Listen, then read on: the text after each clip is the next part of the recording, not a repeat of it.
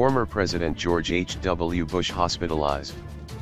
Former President George H.W. Bush was taken to a hospital in Maine on Sunday after experiencing low blood pressure and fatigue. Bush's spokesman, Jim McGrath, said in a tweet Sunday afternoon that the president, who is 93 years old, will likely remain at a Southern Maine Health Care facility for a few days for observation. The former president is awake and alert, and not in any discomfort, McGrath continued.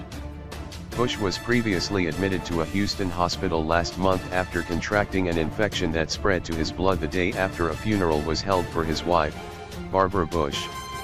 He was discharged from the hospital on May 4. Bush spends his summers in Maine.